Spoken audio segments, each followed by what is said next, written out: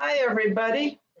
I'm Linda Feld, and I'm president of the Periodic Paralysis Association. And tonight we're going to be talking about uh, love, lust, and trust. And I know that really gets your heart beating. I'm here with my husband, Ed, tonight. And we also have Monica and Dan Kramer with us tonight. And in the center of your screen, you will see Danielle Werner, and she is our marketing manager, and she's going to play MC tonight because we couldn't figure out how to keep jumping back between all of us. So I am going to let Danielle take it from here. And Danielle, you want to just go over the rules for tonight a little bit? Sure. Thanks for having me, guys. I'm super excited to be here. I know this is going to be a really fun webinar and a lot of interesting conversations I hope we have tonight. So I'm looking forward to it. A couple things before we really dive in. We have some questions that we've already gathered from previous people that we're going to be asking our couples tonight. But before we dive into those questions, I just want to remind everyone that this is technically an 18 and over event. We are discussing some risque topics, if you will, but that conversation is meant to be open and casual, and we want everyone to feel like this is a safe space to talk about love, lust, and trust. That's why we're all here. So if you have questions, we'd love for you to hold them till the end, write them down. We don't want you to forget them. But at the end, we're going to be opening this up to some discussion for any questions that our listeners have. So we want you to know we're ready for those. We want to take them on.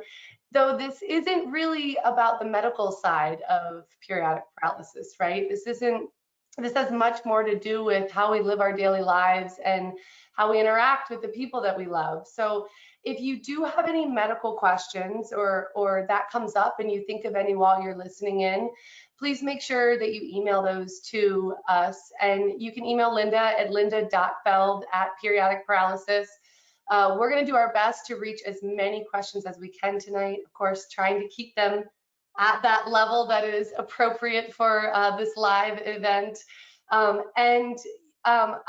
here listening in and sharing what we're going to be getting into tonight. But of course, the story is really about these two lovely couples that we have. So before we dive into asking them questions, I want to just share a little bit of a fun little article that Linda found a while back, and we wanted to save it because we knew this was the perfect type of event to share this story with everyone. So the story comes from an article titled "What is Love?" And the great thing about this article is that it wasn't just asked to the general public. It wasn't a question that, an average person was asked. It was specifically asked to children. This group of professionals posed this question to a group of 4 to 8-year-olds. What does love mean to you? And the answers were so amazing and profound and deeper than probably a lot of the things we might come up with in this moment, that we just wanted to share a little bit of these quotes from these kids at the beginning of this webinar to kind of get our juices flowing, get our ideas rolling, and really get down to like what matters here and when it comes to love, lust, and trust. So here are some of the answers the kids said. And if you're listening in, or if you know where the chat box is, feel free to chime in. If you can think of any that you want to remember, I already know a couple of these I'm going to be quoting later for sure. So we love feedback. If you're listening in and you hear something you love, share it with us. Tell us that you're enjoying this, okay? So quote one comes from Rebecca at the age of 8. She said, "When my grandmother got arthritis and she couldn't bend over to paint her toenails anymore, my grandfather does it for her now, even when he has arthritis too. That's love." Billy at age 4 says, "When someone loves you, they just say your name differently. You just know that your name is safe in their mouth." I mean, come on. How about this one from Terry, 4 years old? "Love is what makes you smile when you're tired." I mean, real. Danny, age 8, says, love is when my mommy makes coffee for my daddy, but she takes a sip before giving it to him just to make sure it tastes okay. That's love. I got that one already. I'm glad I have a guy who does that for me. Bobby, age 7, says, love is what's in the room with you at Christmas if you stop opening presents and just listen. Like, who would have thought that a 7-year-old would come up with saying that, right? Nika at age 6 says, if you want to learn to love better, you should start with a friend who you hate. So I really hope that one sticks with people. I'd like to talk about that a little bit tonight because it's true. If there's negativity, right? Like that's the first place you need to start if you want to create some sort of love. The comment the professionals said was, we need a few more million people like Nika on this planet. Another one, Elaine at age 5 says, love is when mommy gives daddy the best piece of chicken. Love is when your puppy licks your face even after you've left him alone all day. Love is what, or somebody loves you when your eyelashes go up and down and little stars come out of you. There's a visual. You really shouldn't say I love you unless you mean it. But if you really mean it, you should say it a lot because people forget. And that comes from Jessica at the age of 8. And I'll read this last one because they literally won a contest. This 4-year-old child, it says, he saw that his next door neighbor, who was an elderly gentleman, had recently lost his wife. And upon seeing the man cry, the little boy went into the old gentleman's yard, climbed onto his lap in his porch, and just sat there. So when his mother asked him, why did you go over to the neighbor? The little boy said, I didn't have anything to do. I just helped him cry. So let's just take a few seconds before we get started and really diving into what it means to love someone, to trust someone, to have lust for someone, and think about the fact that these are like little children who know nothing compared to what we know in the real world, and yet they're able to distill down what love is down to these simple sayings.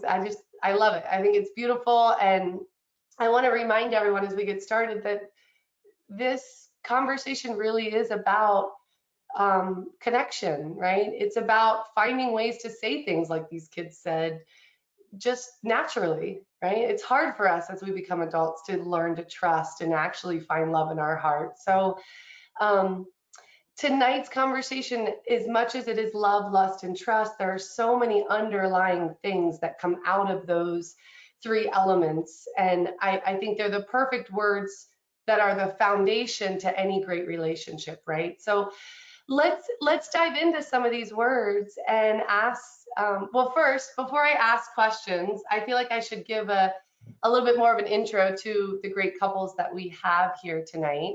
I'm sure those of you who are listening in know Linda Feld well. She's the one you normally see here on the webinars. She's joined with her husband, Ed. Ed, wave, let everyone know what husband you are. Thank you. And Linda and Ed, how long have you guys been married? We've been married for 46 years. How long have you known each other or been together? 51 years. Wow, that's amazing. And we also have Dan and Monica Kramer, who I can say personally are dear friends of mine, and I just got to witness their beautiful wedding ceremony. So I'm excited to hear more from them and their love relationship. So tell us, how long have you 2 been together, and how long has the marriage been? Is it a year? Has it been a year? It's almost been as long as Ed and Linda's. It's been just over a year.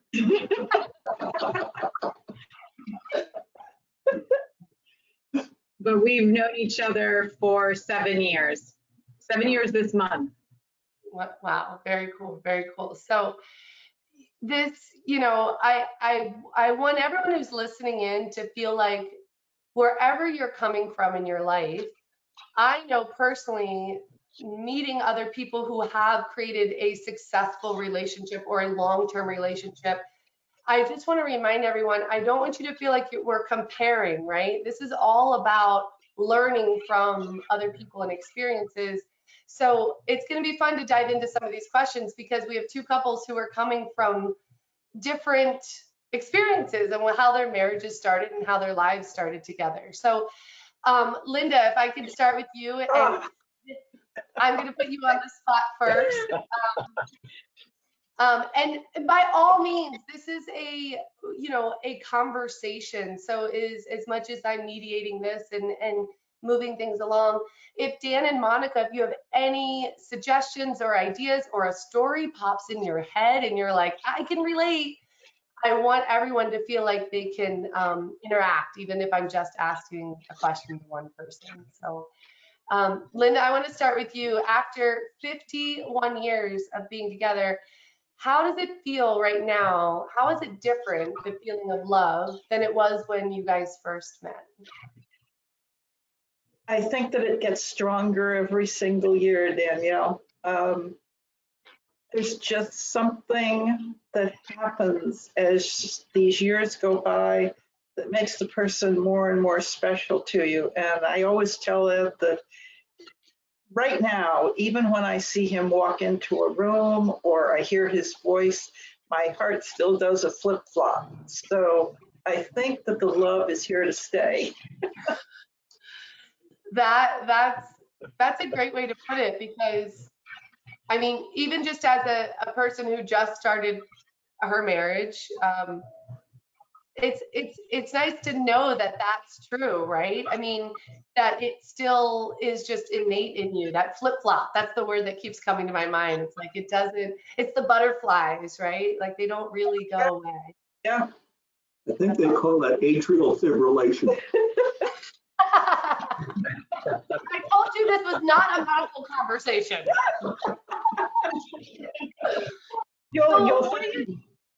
How do you make that last? Like, what do you think is I'm just going to go there. Like, if you could name a thing or an element, or maybe it's a mood, what is it that you feel like makes that last after 51 years? I think that Ed just gave you a really good example, and that is the use of humor. We laugh a lot together. We cry together. We communicate a lot. But to me, it's just knowing that someone is always there for me, that has my back, that is looking out for me. And I think that, go ahead. I think I feel the same way. Yeah. See, it's not that I'm the disabled person and Ed is just looking out after me. He feels that I look after him too. And I don't know, I don't want to call it your duties in marriage, but the things that you do to keep the marriage going or just to keep life going become kind of an even split.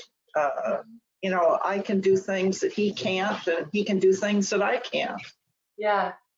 I love just the simple saying of "I got your back," right? Like, you think of like a team sport or like a best friend, and you're like, "I got your back." But like, if it's for life and it's someone who loves you in that way forever, then it's such a warm feeling to know, like you feel safe, right? It's like this Right. comfort knowing that someone has your back. Exactly. And you're right, you start to identify those things that you're good at or that you take on as your duties or responsibilities, but I bet you guys don't feel like they're responsibilities. I bet you feel like they just kind of fell in and became an organic. They absolutely did. And I'll let Ed tell you how we have decided to divvy up things in our marriage. Go for it. Divvy up, but when you see each other and you say, I love you, I love you more type thing. Well, we have a deal, 51%. When we got married, I said, sometimes we're going to disagree on something. I told her that if it's something like career move or something like that for me, I'm going to take 51% because somebody has to break the tie. But at any time, if you feel something is important to you, that it's so important, you want to take 51%, you say that, and it's a deal. I have to follow that. So tell her what you do that views on that. It's kind of funny, Daniel. I just put one of them down. The only time I've ever used 51% in our whole marriage was that I wanted a cat. And so I've had 2 cats. I used 51% to say that I wanted a cat. And I don't like cats, but that's her 51%. So now I have an outside question that's more personal. Ed, do you like the cats? He likes me a lot more than I like him. Every time I sit down, he's in my lap. Oh, that's hilarious. I love that. I think that's huge. Like, I want to take notes for my own relationship, not because I'm ready to claim 51%, but it's such a beautiful way.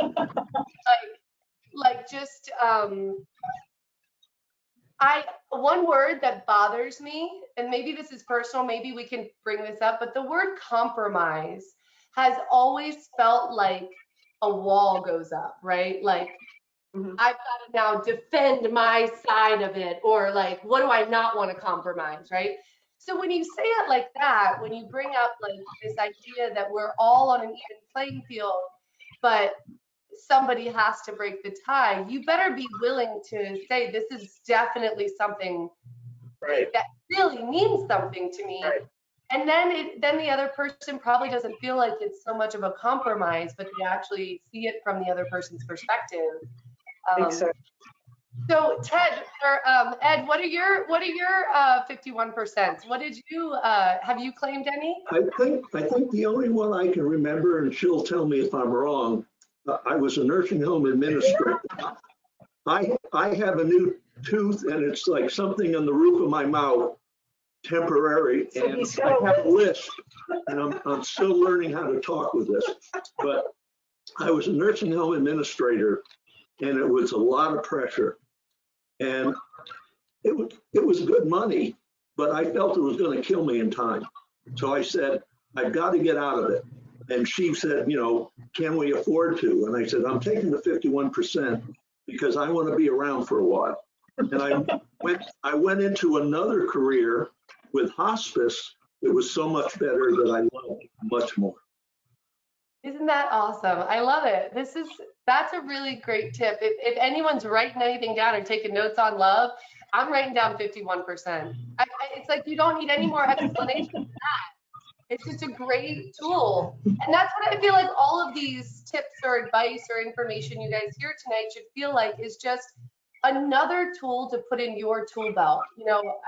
I don't always like to say take things with a grain of salt. Take it fully, but assert it, discern it for you. Like, how does this work in your life? Or how does this relate if you're in a relationship? Are you in a position to communicate on a deeper level with your spouse and possibly bring 51% into your relationship? Maybe that could help. I want to switch things over to Dan and Monica for a minute. And actually, before I ask you that question, have you guys ever heard of the 51%, or do you guys have anything similar or anything like that?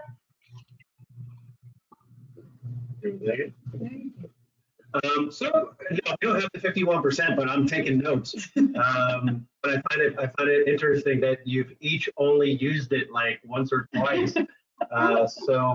But that really goes to what I was going to talk to is Monica and I have the wonderful attribute. We agree on just about everything for the most part, and it's very rare that we disagree to the point where we're so dug in. I can't even remember if we have a disagreement. Usually one or the other has a more vested interest or is more passionate about it, and you can see that. You can usually tell that in the other person. And when I see that coming out of Monica, I'm like, hey, obviously this means a lot to her. I'm just happy she doesn't want a cat. And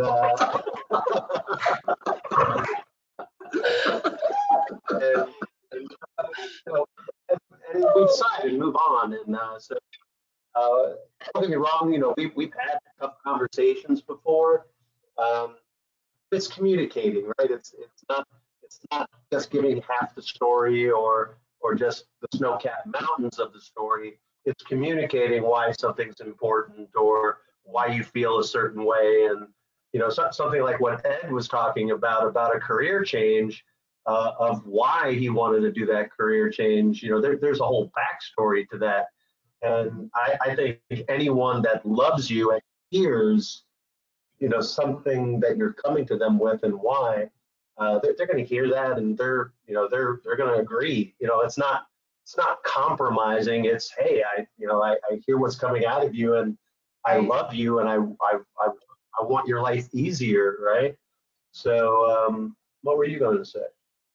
Well, I mean, it's very true. I think that it's the same kind of idea of seeing, that 51% is basically just putting a name to it. It's like, this is that important to me. And so I think it's the same thing. It's just that they've come up with a great way to just get to the point. This is 51%, and it makes the conversation makes it so much easier, right? But I think it is very important. And even with like periodic paralysis, dealing with that is, there's times where I don't want to go to the hospital, and he respects that until there's a point where I need to go to the hospital. And, so even in things with periodic paralysis, he respects my decisions, even though he may feel that I should have gone 2 hours before. I'm slowly tapping in the background. I'm like, sure, we're not going. And so I think that's really hard for some people. Yeah, that's beautiful. And there's the natural true balance of things. The balance isn't always on the surface and obvious and written down, and we know exactly what we're supposed to do in. But like there are more likely those moments when maybe you're not on the same page, but like you said, Dan's respecting your choice because it's your body and you know it the best, and he's not just respecting what you're asking or saying, but he's respecting you as the authority of someone who understands what's going on with your body. But at the same time, he's going, I'm going to make sure I'm doing everything I can possible to be ready for for that moment. Totally different topic, but what comes to mind is anybody who's about to have a baby, right? You have like that bag like pre-packed because you don't know when. So there's beauty in the balance of like, we're gonna give Monica her space and let her process this, but I'm sure, Dan, correct me if I'm wrong, but there's a level of alertness there that's a little different for you too, right? Like when you're packing in the background, you gotta be more aware. For sure. Just to segue also back to kind of what we were talking about before, with the 51%, I guess is what we're talking about and calling it, giving it a name.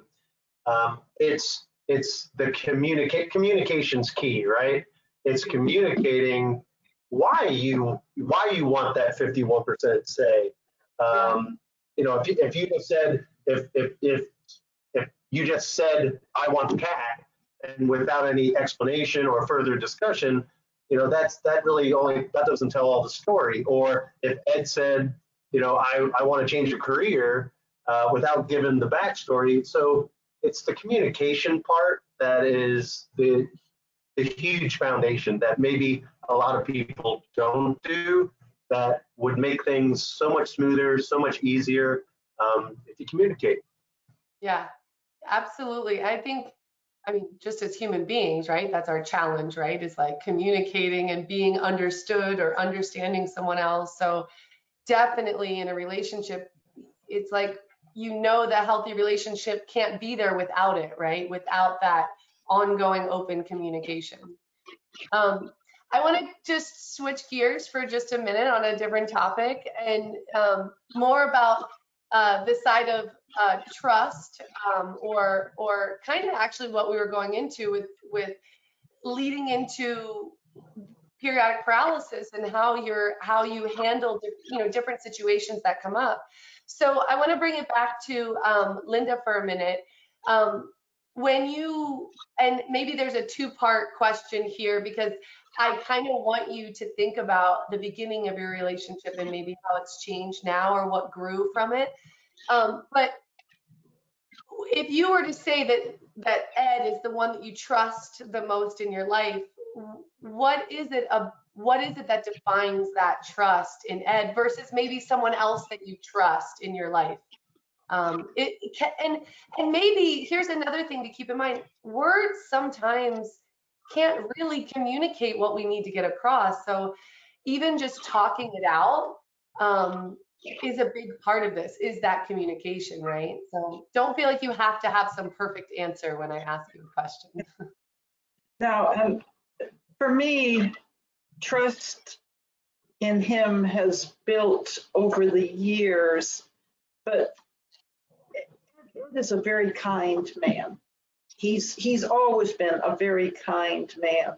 So when we first started dating, I knew that I had something, but at that point, many years ago, I didn't have the name periodic paralysis to put to it.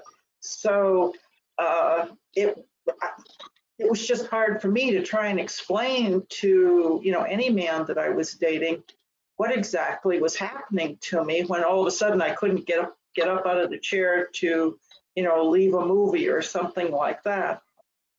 But again, I think it was Ed's sense of humor and his ability to just be so kind to me and go along with the situation because he had a medical background. He wasn't scared about what was happening, that we were able to just form this trusting relationship. And I'll just give you one example of the humorous side of it, because it happened many times and we just laugh our heads off at it now. But we were living in Connecticut. We both grew up in Connecticut, and one year the Giants were building their new football stadium in New York. So the Giants were playing at Yale Bowl, and we had season tickets to go watch the Giants play. And this was a cold, probably Sunday, that we went to this game, and we're sitting in Yale Bowl, and we're drinking hot toddies. So I'm drinking liquor. I'm cold. I had no treatment for periodic paralysis whatsoever. And when it got time to leave the game, everybody else gets up and they're walking out of the stadium, and I'm sitting there and I am like a rock. I can't move. And Ed says, "Okay, we're going." And I said, "No, we're not." And luckily we were there with some other people, and a couple of Ed and then one other man just grabbed me under the arms, and they just kind of dragged me out of the stadium, and we had to go through a tunnel. They dragged me through the tunnel, and then Ed stuck me to a telephone pole. And he said, "Hang on to it," because I still had my arms that were used, I could use my arms. So he stuck me to the telephone pole, and all these people are walking by me, emptying out of the stadium and going, "We've never seen anybody that drunk." They had to get stuck to a telephone pole. So anyway, he got the car and he drove it to my telephone pole and picked me up and threw me in the car. And by heating up the car and then getting me back to my apartment, by the time we got back there, even without medication, my potassium had started to right itself. And by the heat in the car, I was able to get out and get into my apartment. But it did leave me weak afterwards. So we've had a lot of situations like that have just been funny. I have one to add. I broke a collarbone at work, and I think we were going to a movie theater. Yeah, we were. And she fell on the ice. And she's on her knees, and I'm standing there because I can't lift her. I can't do anything. So she kind of worked up my body to get up. And I think all the people around probably looked at that son of a bitch isn't even helping her.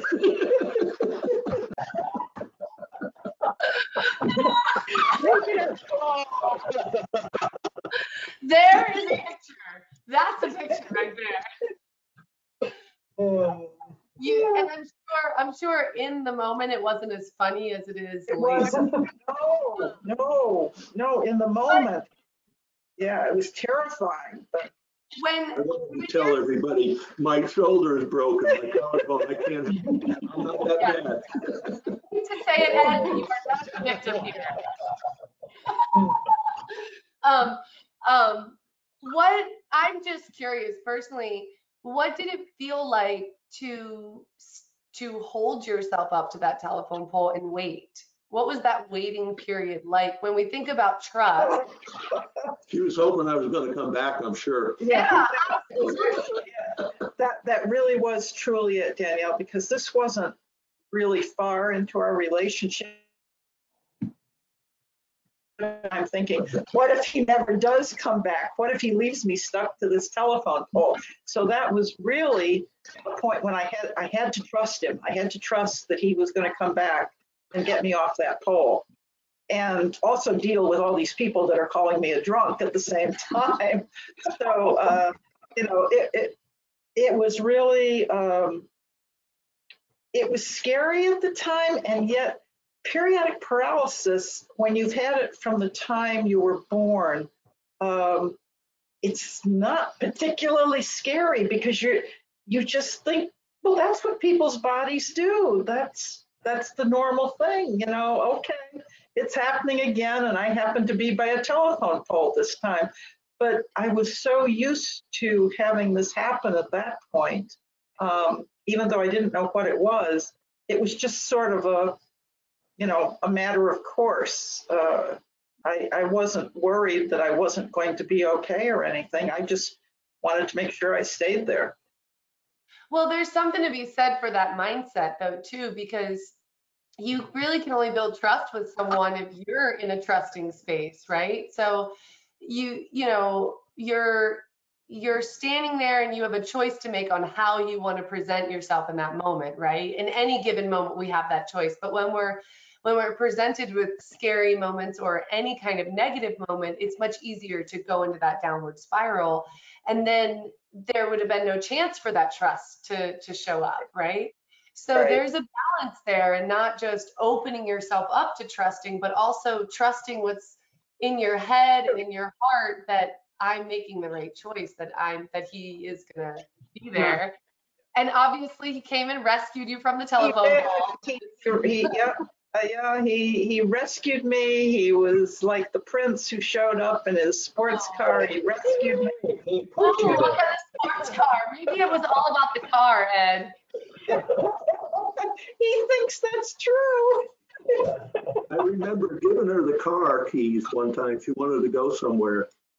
And I watched her drive off. And I'm going, I hope I see that car again.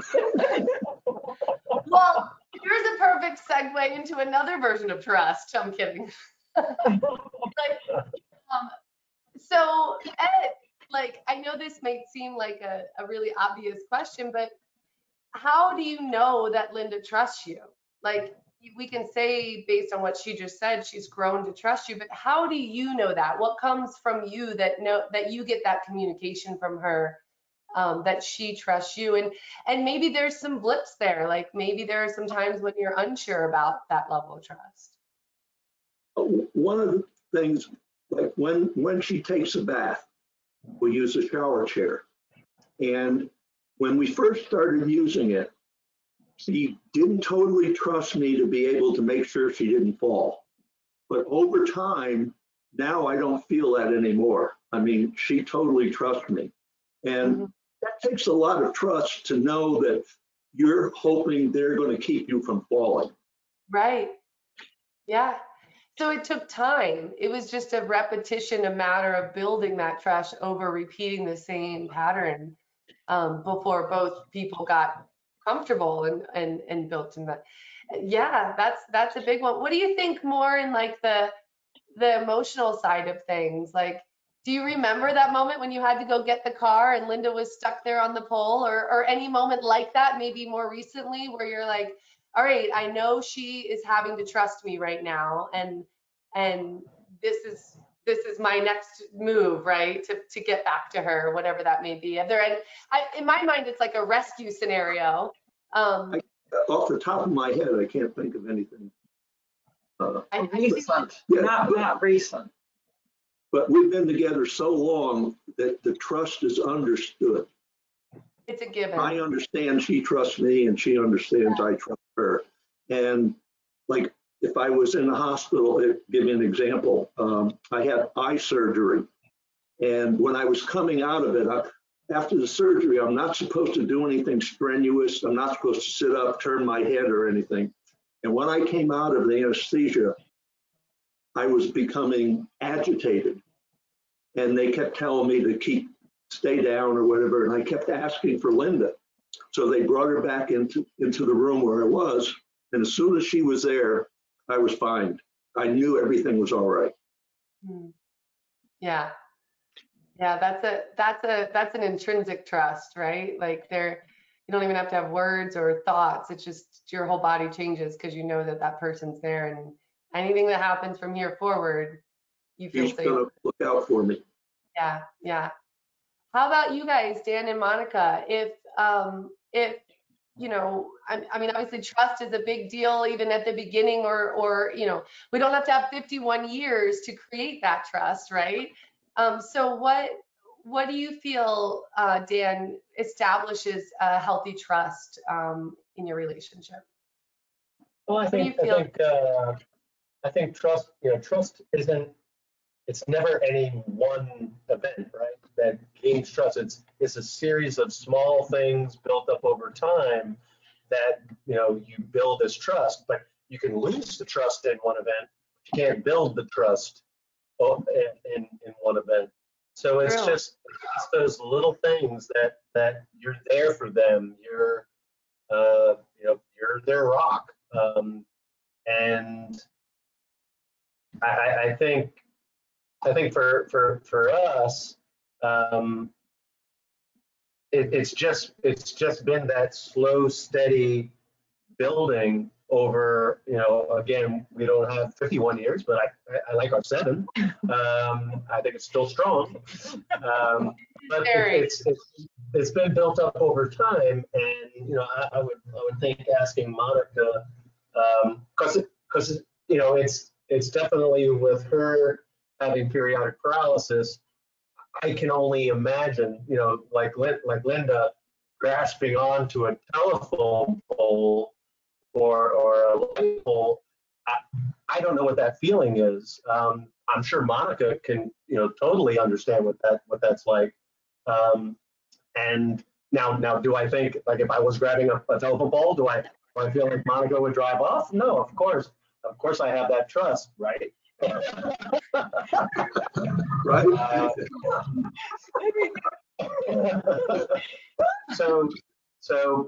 But I don't have that fear, right? I mean, that's a fear that's inside her, inside Linda, that Ed and I, we have other things, I'm sure, but that's got to be very scary. That's got to be a very scary thing. Well, I think though too is one of the things I had to learn what trust meant.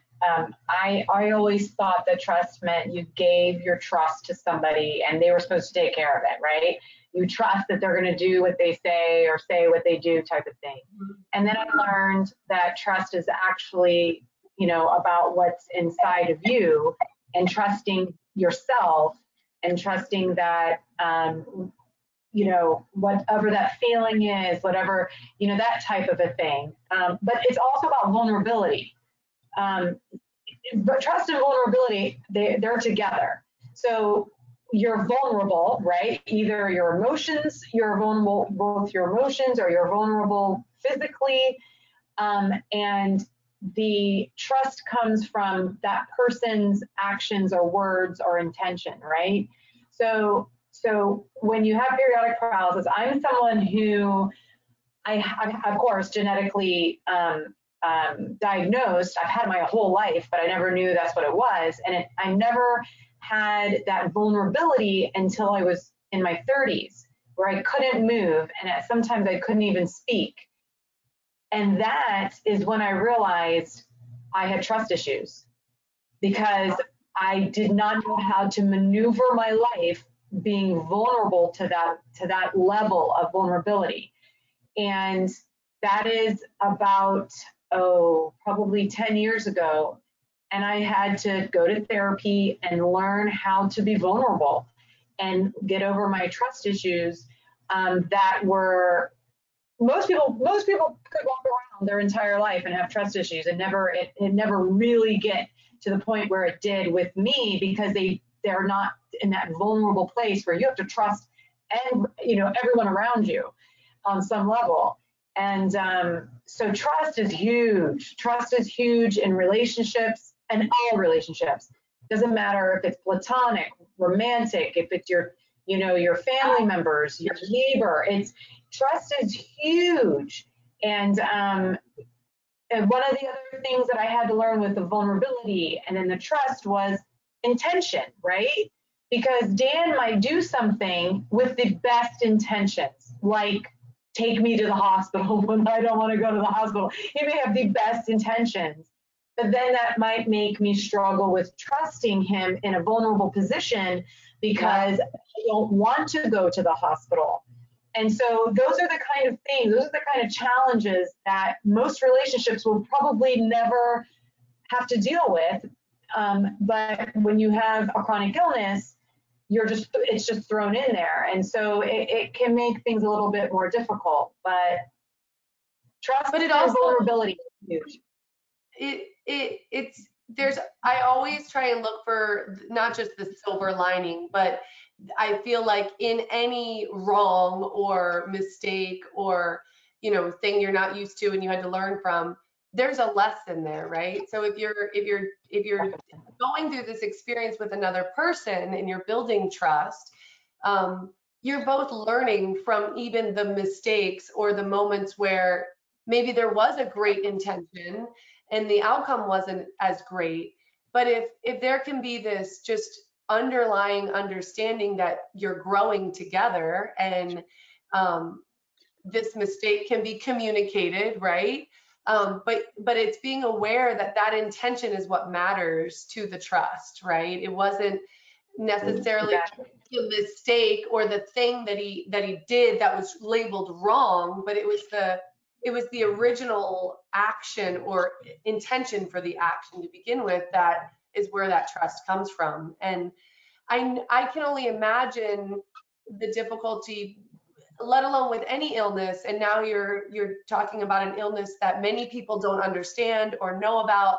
And those of you who have this illness are probably the best people to understand what's going on with your body, even if you aren't fully aware of what's going on. So you're not only having to build trust, right, but you're building trust within this this time that you're building trust with your own body, right? So I assume there's like two layers to it, right? You're trusting, even Lindo, you were talking about like the shower chair. It's like you want to completely rely on Ed because you have to trust him. But at some point, you're also just trusting that what you feel in your body is what you expect, right? When you're moving through using this new chair or whatever. So long story short, like where I'm coming from here is I feel like it's an internal thing just as much as it is in recognizing it in another person. Yeah. Very, very 100%. Right, exactly. And so many people, most people have trust issues. I mean, it's just how it is. And like I was saying, you might be able to maneuver your life, like most people might be able to maneuver their lives and it never really become a big issue. I mean, it's always going to be an issue, but a huge issue like deteriorating a relationship, a friendship, or romantic or even a work, relationship. But it's when you have that chronic illness, especially ours, which leaves us totally vulnerable, totally. Like there are times where we can't feed ourselves or we, totally vulnerable. If you have that trust, it's just going to bring those issues even higher, Yeah. and make it almost a deal breaker, or make it so that the Look at it, right?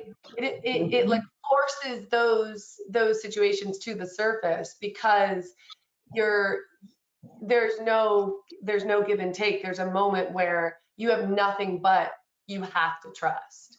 So you have to. And what if you're with someone you can't trust? That's Yeah. the other problem, you know? And that might not, and again, these aren't always romantic relationships. These are, you know, and what I mean by you can't trust them doesn't mean that they're going to like rob from you or something like that. But like trust that they are going to respect your, you know, your decisions, or respect the situation, or not become angry with you. Like when I hear Linda and Ed's story, you know, it does tell a lot about Ed in a sense of he understands, you know, he trusted that what Linda was going through, she had no control over. Because some people become angry because they don't trust that you're being honest, right? They think that you're faking it, or you could do this, but you're just lazy, and then they become angry with you. And then there's a whole other part. So it's not just trusting the person who's vulnerable, it's also that person, you know, right? Me, I have to trust that, you know, Dan will help me, right? But then Dan also has to trust that I'm being honest about what's really happening to my body. So it goes both ways, right? Totally. Yeah, and there's some, you know, Dan said at the beginning, but I feel like it's going to come up a lot. It's like that trust is really only possible to get built better and better and better with communication. Like let's say if you're listening in and you're trying to define what level of trust maybe you have with the people in your life, maybe this is the first time you're really thinking about this on a broader level. I mean, like Monica said, you didn't even know you had trust issues, right? So maybe you're out there and you're thinking about these things, or the people, whether it's a spouse or a platonic relationship, and you can kind of decipher at what level of trust you're at with people.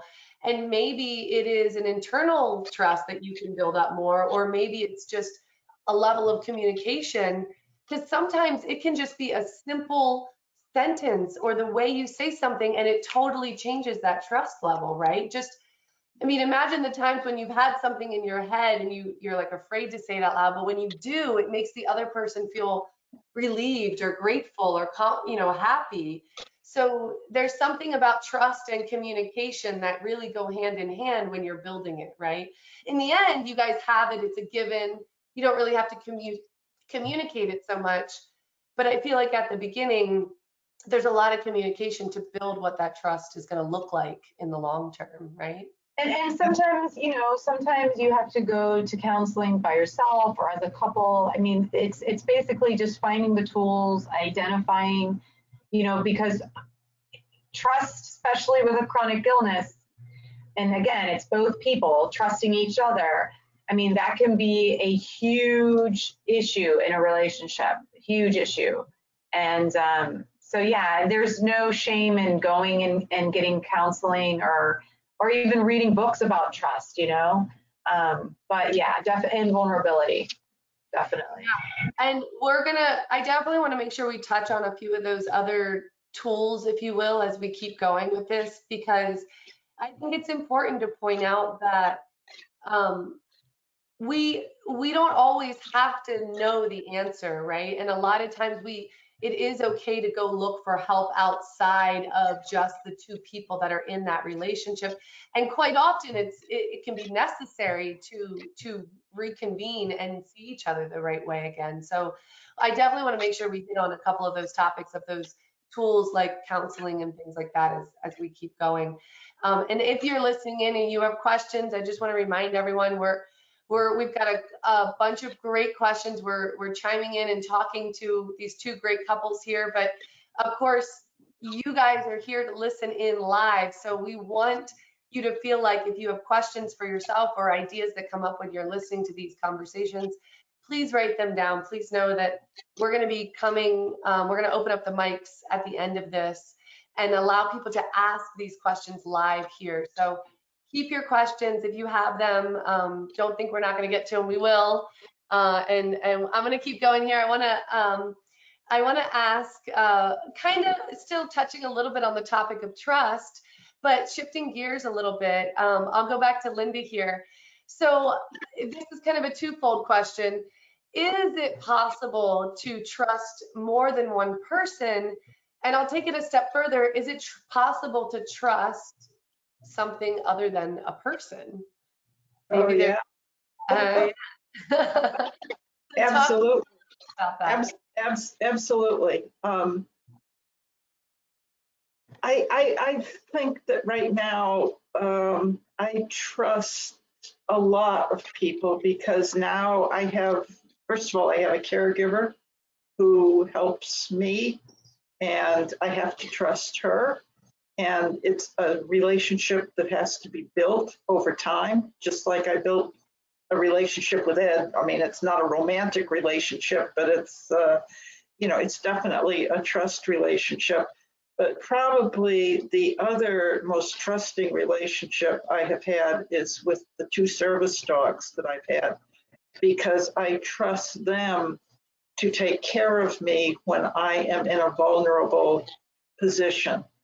And until you have one of these dogs and see what they can do and the independence that they can give you, it's very hard to explain. And I watch it over and over. I go to all the graduations that we have for these dogs, and I watch other people get matched with these dogs and the stories that they tell. It changes their lives in such a positive direction that I don't know. It brings tears to your eyes every time you see it happen. And I've told Ed, I mean, I can look at my dog Valentine and feel this tremendous love for him that I'm not sure is repeated in anybody else than Ed, because he gives me such a level of devotion. Yeah, it's absolute devotion that he gives to me. I mean, Yeah. sometimes to the point where I think I'm going to be smothered by his devotion. But I mean, he, because he likes to stand up on his hind legs and practically give me a hug, or if I'm laying in bed, he covers me with his entire body. But these are all things that he has learned to do because he knows that they can help me. So it's not like he's misbehaving. These are things that I can give him commands to do, and it's very comforting, and I adore him. I absolutely adore him. He is cute as can be, and I'll just throw in my own personal story. The first time I met, I want to ask you, Monica, about your four-legged friend as well. But the first time I met both of them together was in Dan's office. And as someone who does not have a service animal and does not have a chronic illness, but has grown up with dogs and hunting dogs and trained dogs, so I appreciate and know the level of intelligence they can have. But the joy of watching them switch into, I'm allowed to play. Mom gave me permission to play. And then watching them like just switch and just be playful, that was beautiful too, because they really have to be intelligent creatures if they know that they're now off and then, oh, now I'm on, right? And I can only imagine the amount of not just trust you have put in them, but there's something to be said when they're not human. It's almost easier to believe their trust, right? You see that emotion and they're not tricking you or manipulating you, and you take it for face value, and you can. So Ozzy trusts that he's going to get fed. yeah. Yeah, I know what kind of relationship Dan has with the dog.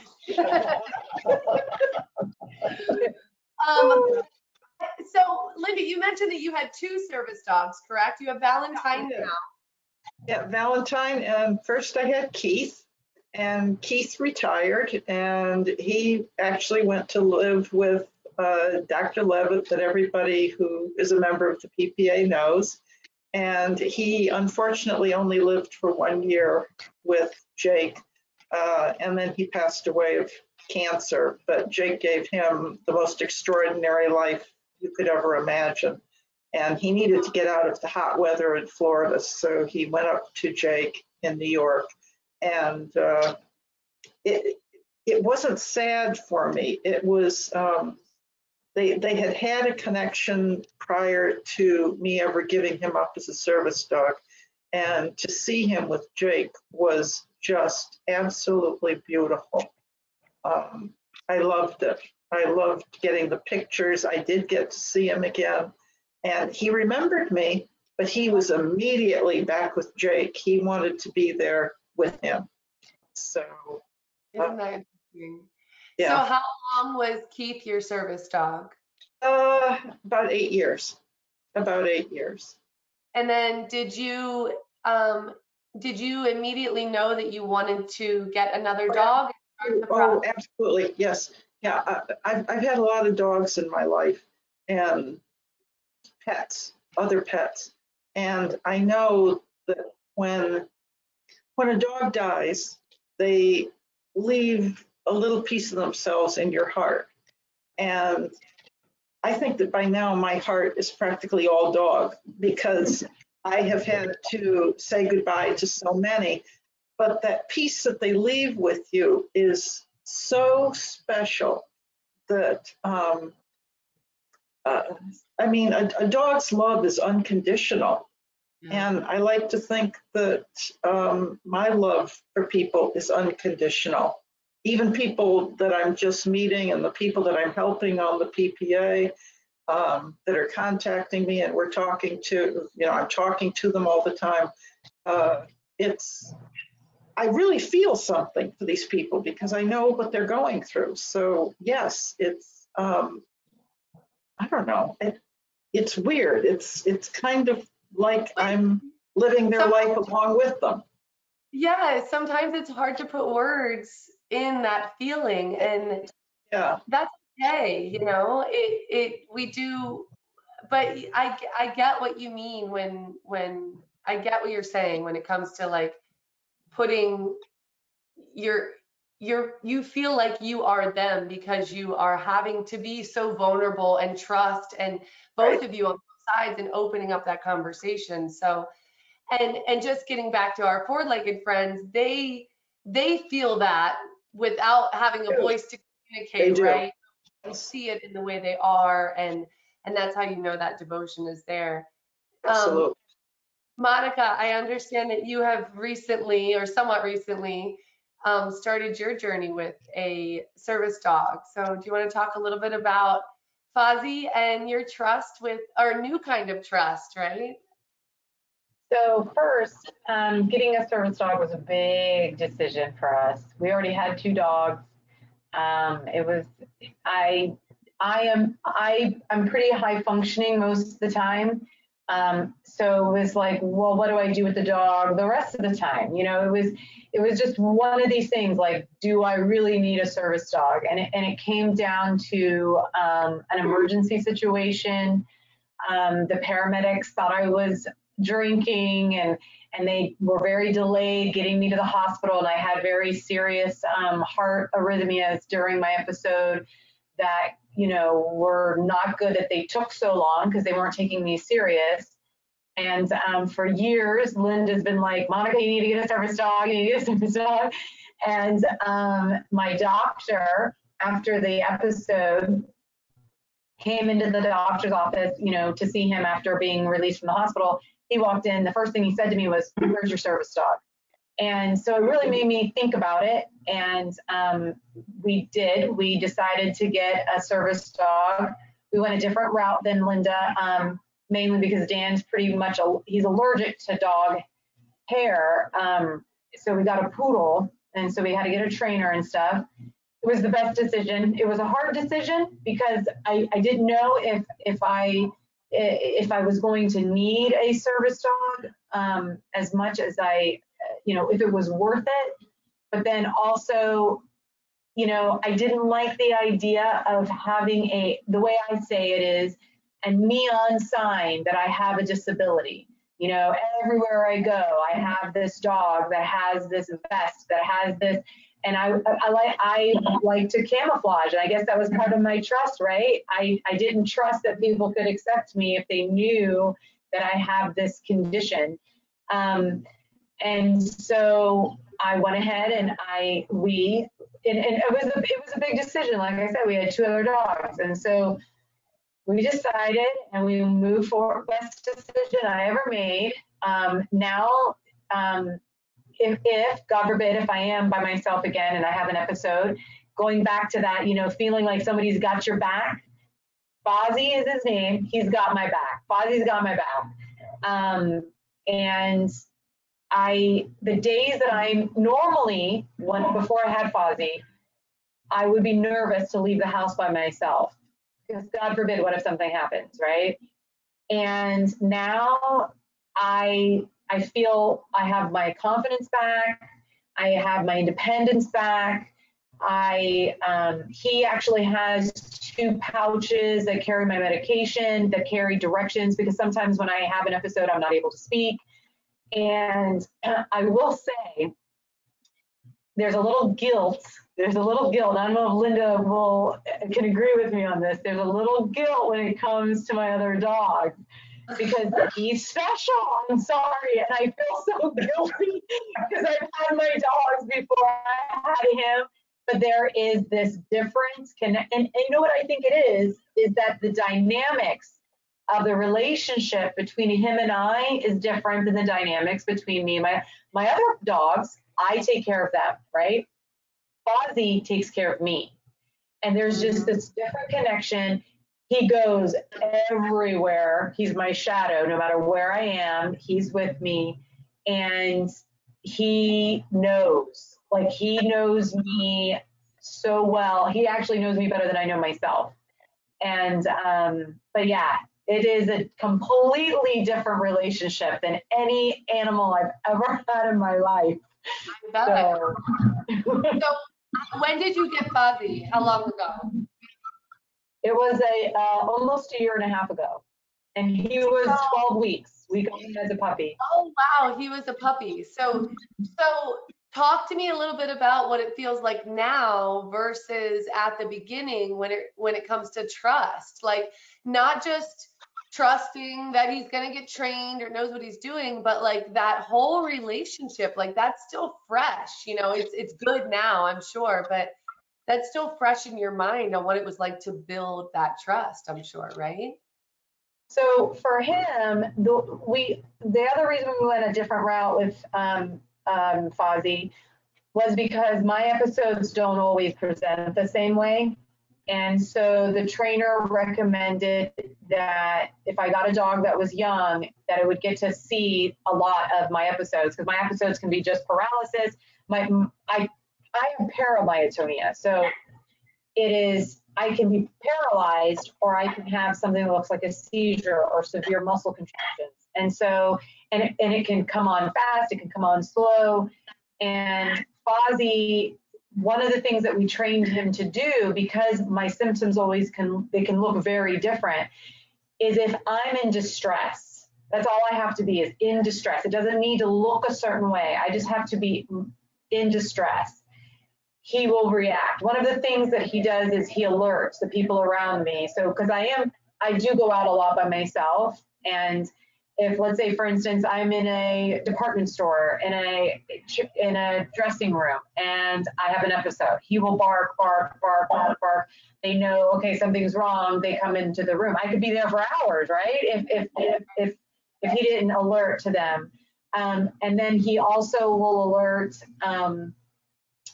He's also, so this is the funny thing, is that sometimes you think that they don't remember something, and Linda will probably agree with this, because it's been so long since they've had to do it. But then the second you need them to do it, they've got it. They're like, I got this. Oh yeah, I remember this. This is what I'm supposed to do. And so they are amazing. They're absolutely amazing. And It's funny. It's like you have to, in those moments when you're like, is he going to remember this? That's you building your trust in him, right? Like you're like, I'm supposed to trust that he can do this, but in my mind, I'm not quite sure. And then he proves it to you when you didn't, you weren't sure if he could or not, or if he remembered it. So there's a Exactly. there. It's like the last episode I had, which was in October, that I ended up in the hospital. I was in an elevator by myself, and all of a sudden I was like, this isn't gonna, I'm not okay. And luckily I do acupuncture roughly about every 10 days. So he was familiar with the building. He knew where we were going. And my myotonia had, the paramyotonia had kicked in, and it was very hard for me to move my muscles. I just grabbed his harness and he helped me walk to the office. And I was able to get help. But I mean, it's stuff like that. Like, he was never trained to do that. He was never trained, okay, now she may need you to walk all the way. He was never trained to do that. He on his own was like, don't worry, Mom, I got this. And he took me there. And again, I had to trust that he was going to take me to the right place. And he did. And he did everything perfectly. So Just the few times I've seen you both with your service dogs, I could distill down every single moment that is just a given level of trust. That, like I said before, it has to grow, but it becomes intrinsic. It becomes a natural knowing. And that's true in any relationship. I know we've been talking about our four-legged friends and how they help us with periodic paralysis, but that it's like there's this growth to build up that trust. And Dan said it earlier, you can get rid of it in one foul swoop, but it takes a long time to build it. So once you have it, I think the thing I've learned from this part of the discussion is you can't take it for granted. You have to appreciate knowing that trust is there. Even though it is a given, we can't take it for granted because it is rare and it's few and far between. I mean, how, ladies, both of you, talking to Linda and Monica, for those, and you can think about this if you're listening in and you have periodic paralysis, for those of us who have a chronic illness, how many people, I mean, do you really feel like you can trust to that level, to the level that you trust your spouse or maybe your service dog? Is there really anyone else in your life that you have had to trust on that level? Well, I had to trust my parents when I was younger, because my father also had periodic paralysis. Again, it was not known, but he was obviously disabled. And yeah, you all through your life, I mean, there was never a time that I didn't have to trust someone. And if you don't have that person around you, Danielle, I mean, if your trusted person isn't available, it is scary. It is so scary not to have that person around. Yeah, I can only imagine. And for those who aren't in a relationship or haven't found, whether it's a romantic relationship or a caregiver or just a friend or a spouse, a parent that they trust, I can't imagine what that's like, right? They're having that person is absolutely important to your life, but it has also forced you to build that trust. And I think that by finding that person, you both are stronger, right? You both have built a level of trust that it only comes with that connection, with building it together over time, and that's how it works. I mean, I can trust that door all day long to do what it's supposed to do, but when there's another person there, it's a give and take, right? There's only, like I said before, it's inside and it's on the outside. So it's interesting that as we're talking about this, I realize that I trust Monica. I would trust Monica with my life, and no questions asked, because we have a relationship that I think we know each other well enough now that I would trust her implicitly.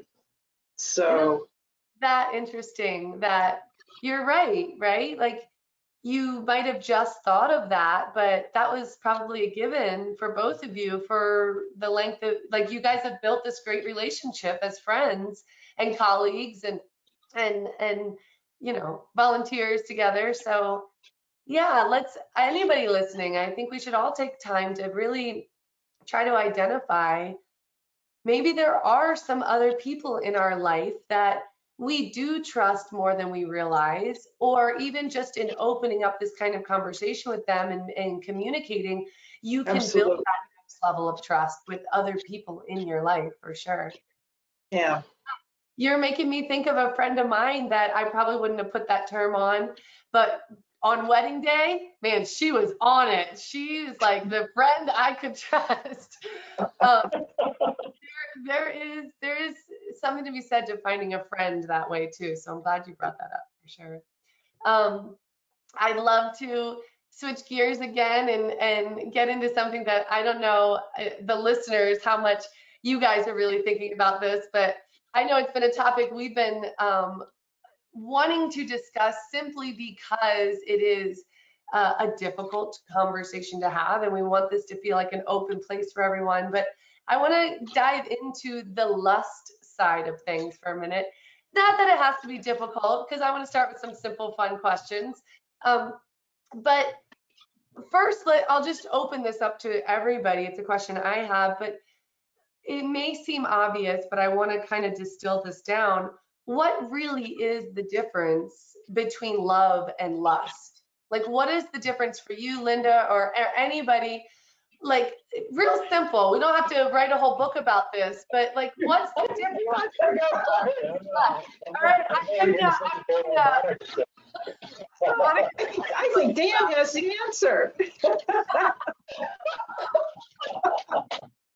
So Dan, what is the difference between love and lust? You go, baby. I'm gonna go first.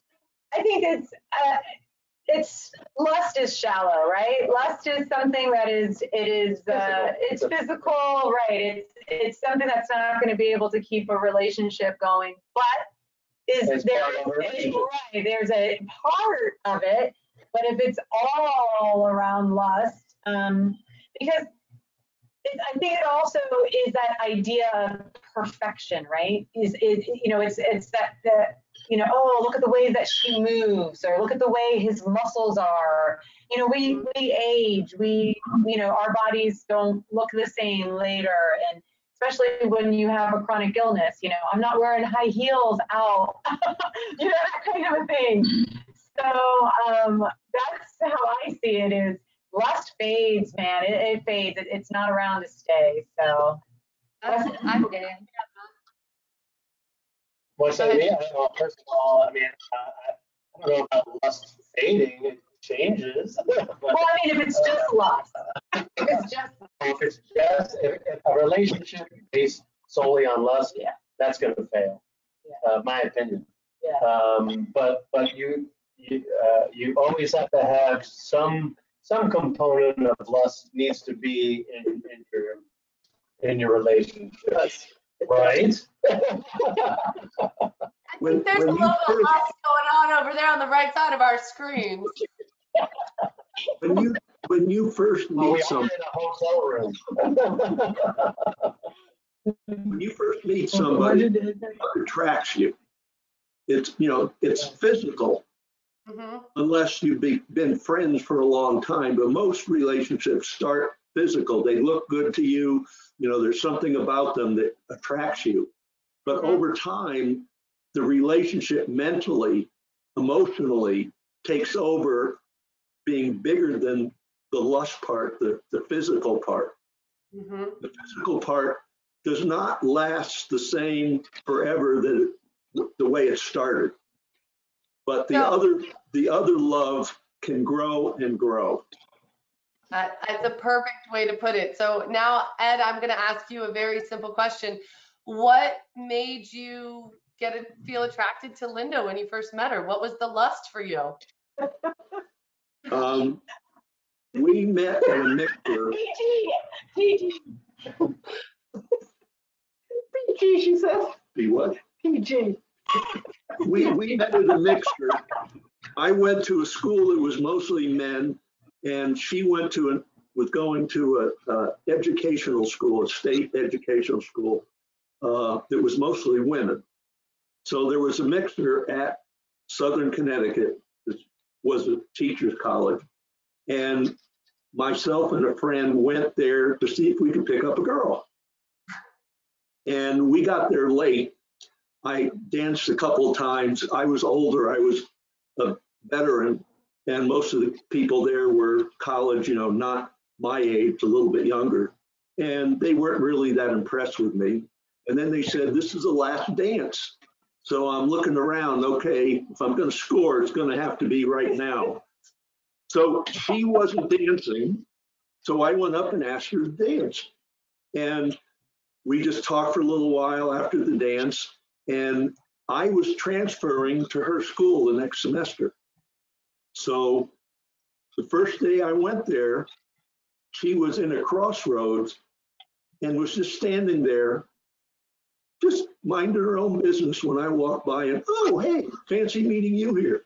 Well, she had planned to find me that day. So it started off, I mean, at first, you can't tell right now, but when she was 19, she had a body that wouldn't quit. She was gorgeous. What a figure. And there was a little lust there. That's what I needed to hear. Just your honesty, okay? Just total honesty. I love it. So I didn't know this. So wait, Linda, now I have to ask you the same question. You obviously felt the lust too, because you made sure that you saw him again. So what was that like for you? When we danced that last dance at the mixer, Danielle, and we have talked about this just recently because I still get the feeling when Ed holds me, and it doesn't mean that lust dies out just because we're old now. There is still lust there. But when he took me in his arms that night to dance, I felt like I fit. It was like my body and his body just melted together and we were one. I had never experienced that before with somebody. It's still the same, even though our bodies have changed. And we don't dance. And we don't dance. I'd like to dance, but we don't. That feeling is still alive. That I don't know. It's got a lot to do, I guess, with trust, with safety, but also with just the physical attraction, the feeling of bare skin against bare skin. Not at the mixer, but I mean, That's a hell of a picture. Some risque schools over there. No, but you're right. There's I mean, I don't need to get woohoo here, but I do truly believe in that energy exchange that happens, and you don't have to put some physical understanding to it or like proof in physical form. But when you say I just fit, it's like, well, it's not a puzzle piece, it's like, but in whatever way that energy in that night and you guys wrapping your arms around each other, it stuck. That lust stuck. I love it. I love it. And now I have to ask the two of you, even though I already kind of sort of know the story. I'll start with Dan on this one. What first attracted you to Monica? What was that lust factor? Like, tell us a little bit about where that came in at the beginning. So actually, the first thing that attracted me to Monica was her laugh. She has a great laugh. Somewhat physical, right? I mean, but after hearing the laugh, and then I looked at, where was that laugh coming from, and certainly I was very taken with her, to say the least. So, but no, it was her laugh that really caught me, and then that was just really the start, and then just talking to her, and she just wasn't like other girls. We always kid around, you know, I'm technically not like other girls, but, you know,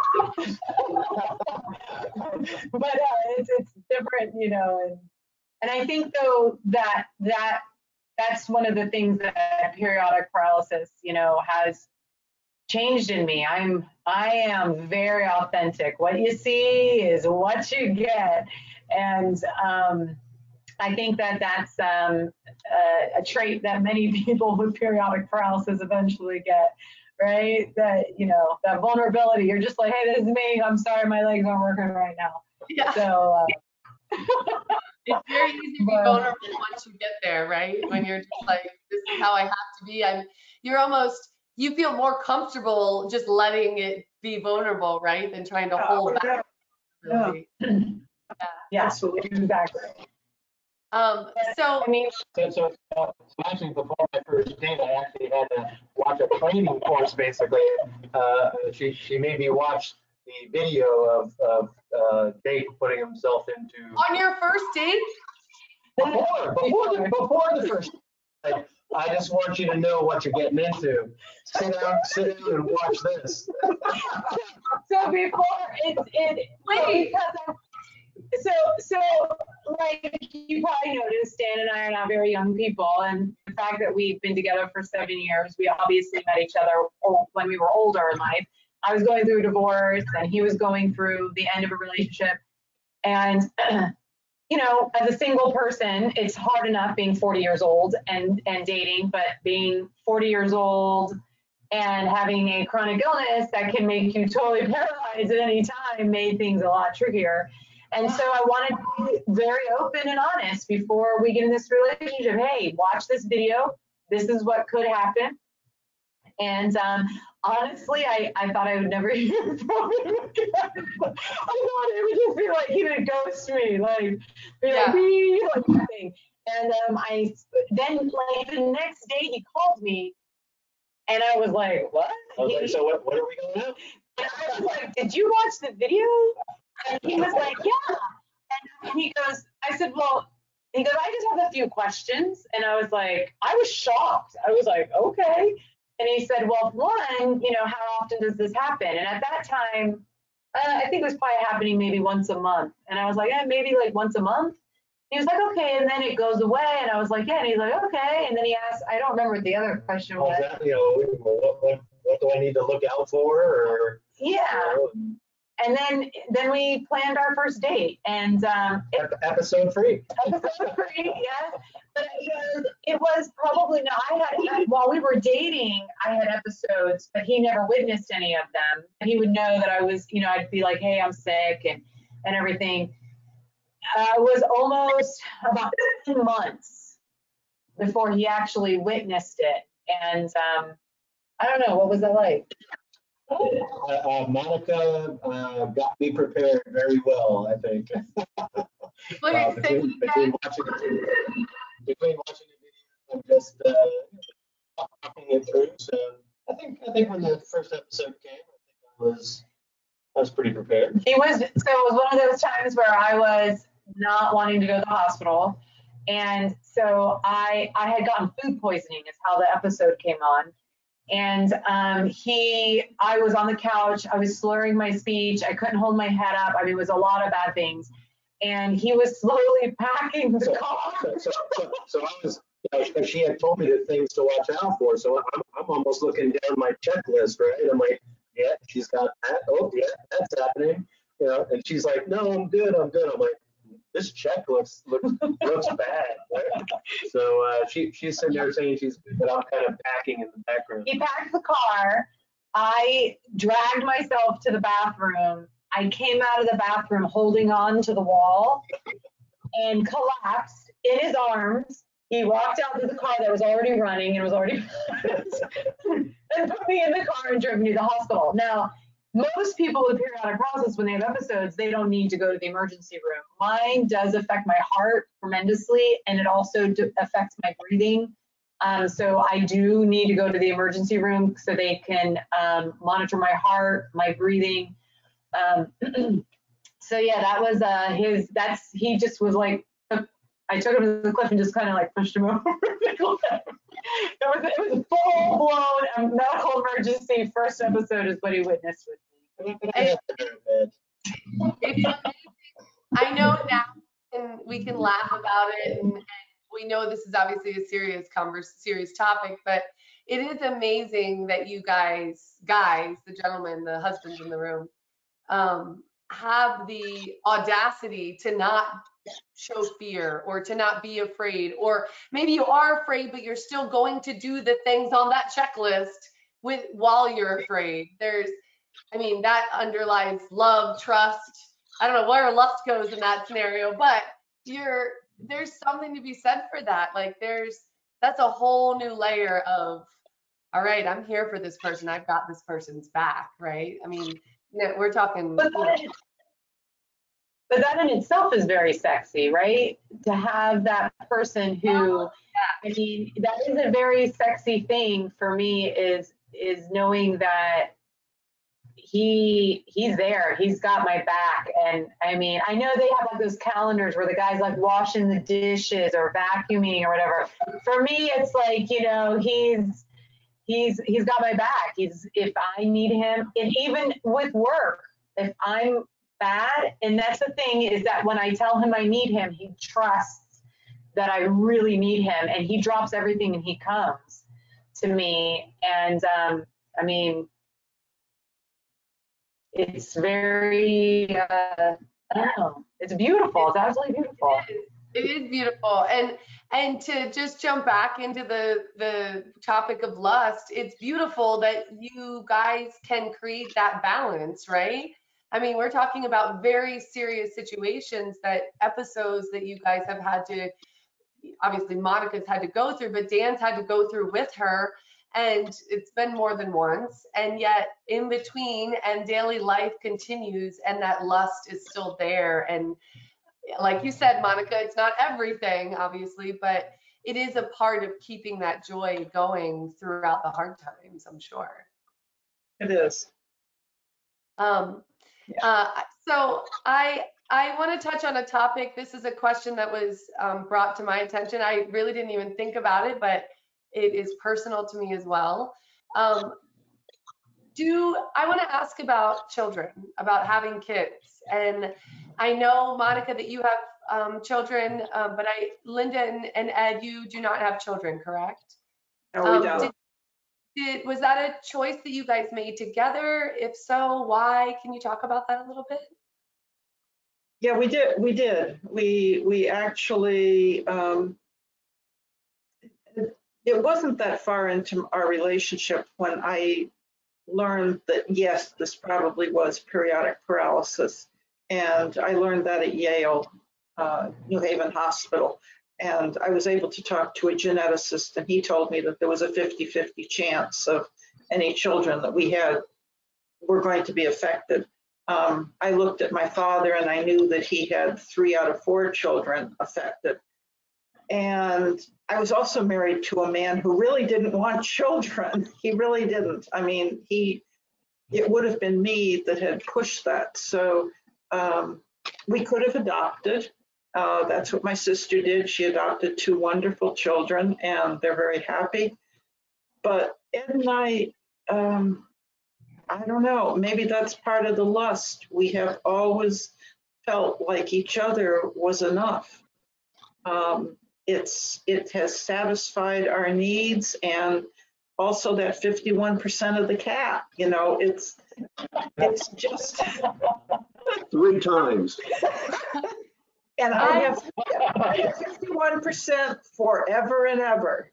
I like what you said, though, that you guys are enough. And I don't mean to bring this up. I don't want this to feel like a stereotypical question. I can tell you, as someone who just got married, it is the next question on everyone's mind. When are you having kids?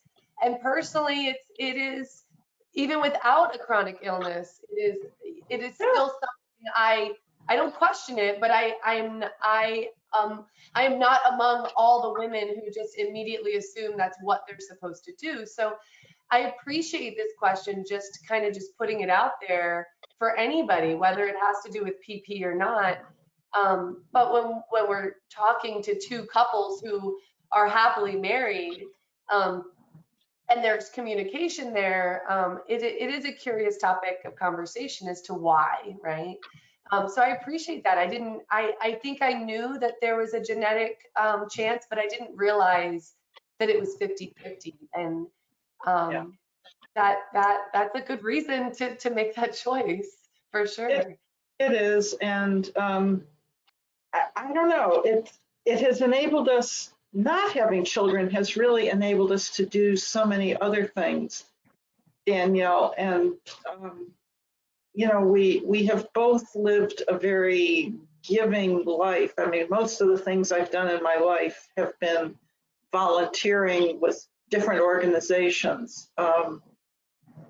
And so I consider all of these people to be my family and all of their children to be my grandchildren. And I have close friends whose children are like our grandchildren. It's not something that I have terribly missed. It really wasn't. Because you've created a family, and everybody you've connected with. That's beautiful. Yeah. I love that. Monica and Dan, how about you guys? I know you're not 51 years in. It's not like you would have kids in college and out of the house, but. Well, I was gonna say, well, we got married. No one's been asking us, so why don't we have a kids? They know. They're too old to have children. I have 2 children from my previous marriages. My son is from my first husband, and my daughter is from my second husband. And unfortunately, both of my children have my genetic mutation, which Dr. Cannon was actually surprised because he said it was 1 in 4 chance. And both of my children have it. My sister had children, and only her daughter has it. It is a huge topic when it comes to my niece and my daughter. My son is gay, so him and his husband will probably adopt, so we don't have to worry about that genetic mutation going any further there. But my niece and my daughter pretty much, she's only 22.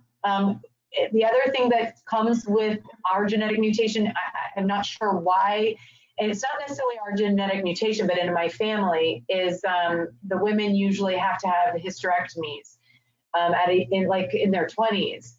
So in the back of my mind, I kind of always knew that. I had my children when I was young, and my daughter, my niece, they're both in their 20s, and it's a lot of pressure on a young woman to be like, okay, you may or may not be able to have children. You need to make that decision now. Right. And so my daughter basically is like, I don't see myself having any children, and the same with my niece Tori. They may adopt one day, but they don't see having children of their own genetic. I know we're all grateful for the other ways. In my mind, I hope this is maybe too optimistic, but I feel like for everyone who doesn't have a child but wants one, there's one to adopt, right? Or I feel like there's a parent and a child for everybody who wants to create a family. It's just a matter of finding it. But I also know, like you said, Linda, you create family with the connections you build over a lifetime and the friends that I can tell you there's sometimes, I'm sure you all agree, that friends become closer than family, right? And become more closer to you. So that's if anybody has any questions about that, I think that's a topic I definitely want to bring up more regularly, is just the choices we make for our lives moving forward, because you are knowing that this could be passed on to someone else, and how do you wrap your head around that, or help those people, or if you're someone who maybe is here because your children have it, or you have it and your children have it. It's definitely a topic I don't want to be dead in the water here. I know we're talking about love, lust, and trust, but I appreciate that you guys talking about your desire to have kids or not have them. And also that I did an interview with Tori a couple weeks ago, and she's 25, I think, 26. And You know, it's just amazing to talk to these younger women who know that they have this, or at least are in the process of beginning to understand what they have, and they're having to make these difficult decisions.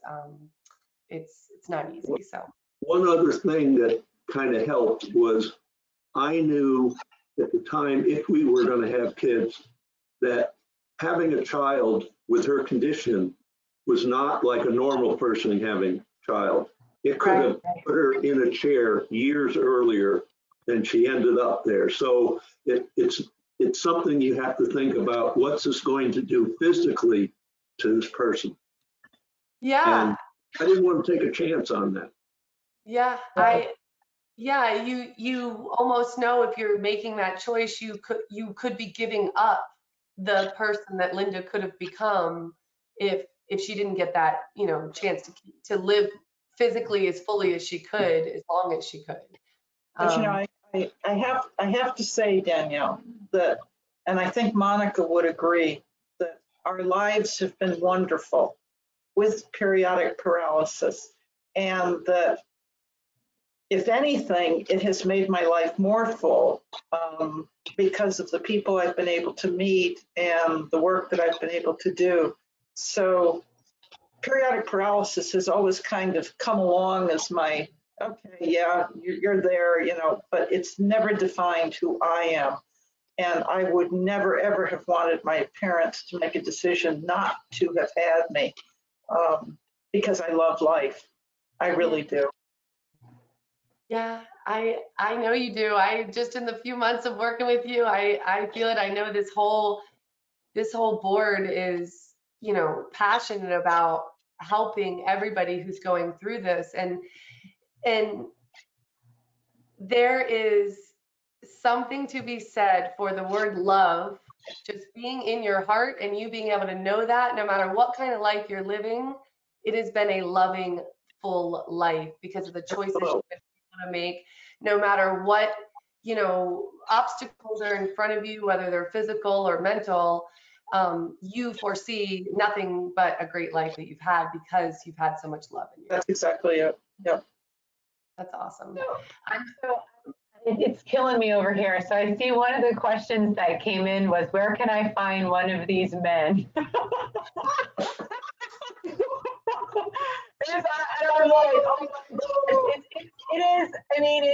It is so true that it is not easy. I mean, finding someone in general is not easy. I mean, I even confess that, you know, I've had 2 previous marriages, and it's not easy, especially when you throw in chronic illness and everything that goes along with it. But I don't know. Where do you find one of these men? Like, as one of these men, Dan, what advice would you give? That is not true.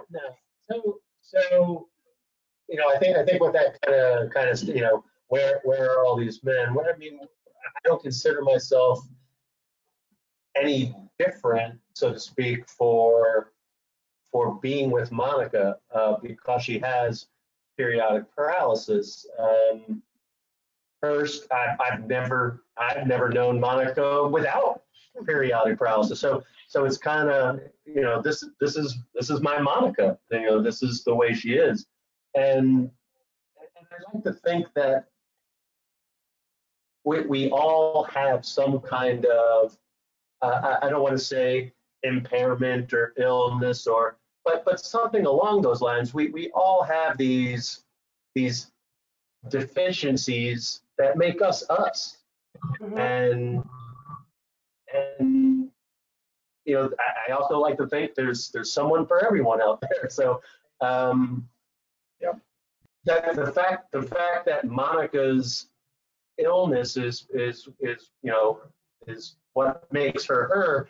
I mean, I have things that make me me that aren't, you know, they aren't nice or pleasing, or they're just not readily visible like what Monica has, right?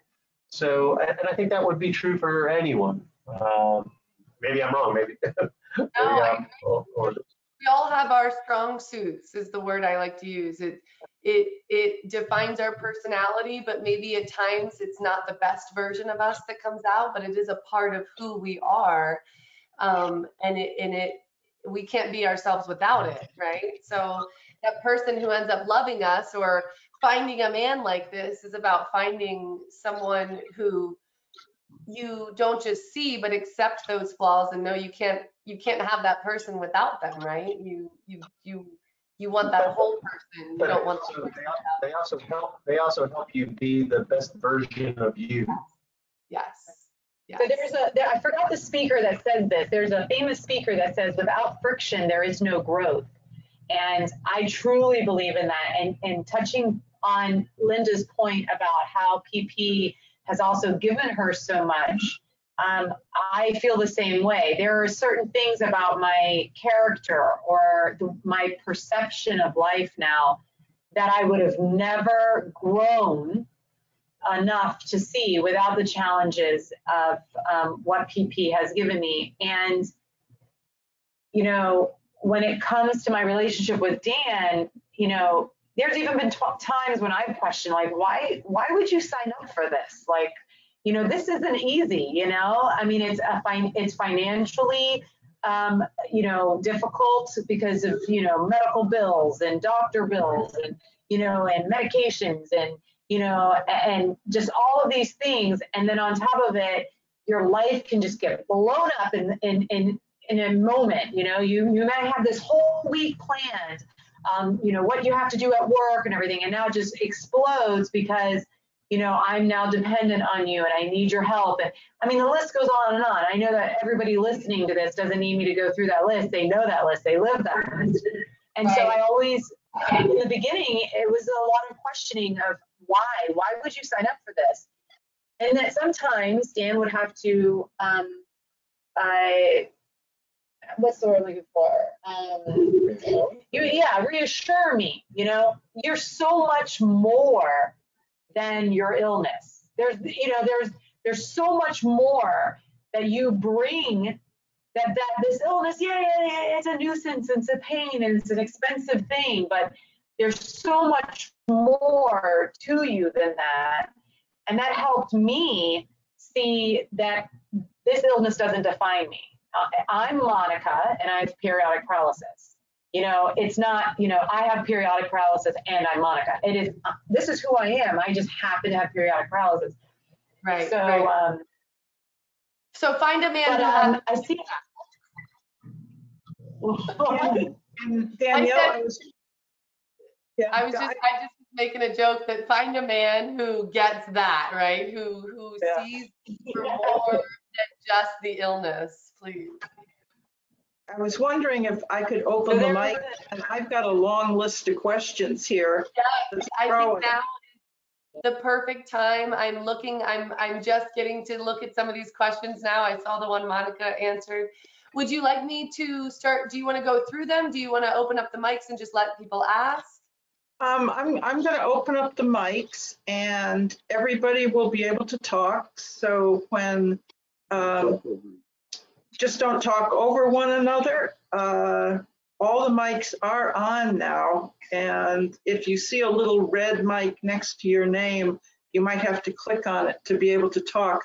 But let's do a couple of these questions that have come in fairly recently. And I'm going to start at the bottom because we actually, you know, did answer some at the top, but one that's down at the bottom here is, how do you keep love alive when episodes happen after intimacy most of the time? 10 minutes later, all good, mostly breathing better, able to talk again and move, but it sucks for the mood to worry about it. And I can give you one really big hint for how to keep that from happening. And that is that if you have medications that you take on a normal basis, especially potassium, pre-dose with potassium before you actually get into an intimate situation. So build up that potassium in your body, because the adrenaline rush that you get during having sex can trigger an attack. So build up that potassium before you even get into the physical intimacy. She also mentioned about 10 minutes later, it's all good mostly, but it sucks for the mood to worry about it. So I know you have another piece of advice for afterwards as well that will help with that too. I don't think that you'll have to worry so much about afterwards if you do the medication before. I think that you'll be okay through the episode. And it truly is that adrenaline rush that you get during the sexual moment that is creating that momentary, you may not be breathing as well, you may not be able to talk or move, and then as your body comes down off of this high, everything starts coming back again because the potassium writes itself in your body automatically. I really think that pre-dosing with medication is a big should be a big thing on your to-do list, like putting in your diaphragm. Well, and it's the same, it's kind of like, I'm very physically active and so whatever it is that you do, if you're hypo, you might want to pre-dose, like before you exercise. A lot of people who are athletic, that they pre-dose, they make sure their diet, you do all the little checklists, right? So that you can make sure, and then if you're hyper, you do all your little checklists to raise those chances of success. But I mean, we can do everything right and it still happens, right? And I think for me and Dan, what we've kind of learned to do is and that mood afterwards doesn't have to be a negative mood. It can be, him going, wow, look at this, I'm so amazing, I can't even move a muscle, that kind of thing, making light of it, or finding the humor, or finding something to, and again, it is very much that sometimes what you need from your spouse or your partner is for them to reassure you, because sometimes your fears and what you think that they're thinking isn't at all what's happening. And so sometimes you need them to reassure you that, hey, listen, I don't care that this happens afterwards. I understand, I want to be close to her, I want this, and let's take the precautions, and and that mood hopefully will change to a more positive mood. But yeah, it can be a mood killer, but there are some times where you can find a way to kind of make light of it, and just like we were talking about other situations that happen, and then you are able to laugh about it later. Humor is huge, and just communication again, right? Like, can I at least put, that's got to be a big part of just in the sexual act. There has to be an understanding of trust. There has to be an open communication to keep that trust. I'm sure that's a big part of making sure you feel safe, or you're not in a weird mood afterward as well. It's just keeping that communication going. And the other thing, everybody should also remember that rest after exercise is a bad thing. So I know that, after having a sexual act, the tendency is to want to just lay back in bed and say, I feel wonderful. Really, you should get up and walk around the bed a few times. Go to the bathroom, get up and move around, because that rest after exercise can be a killer. So you say, sorry, honey, but I'm going to go out and take a walk around the block.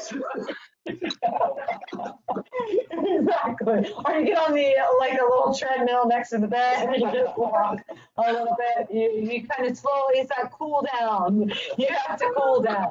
But I think the other part of it though too is, the sometimes I'm revved up. I'm like, hey, let's go, and he says no. So one of the things that Monica said in the episode, one of the crazy symptoms is as she's coming out of it, like the next day, or even like maybe even the same day, She gets, you know, very lustful, and I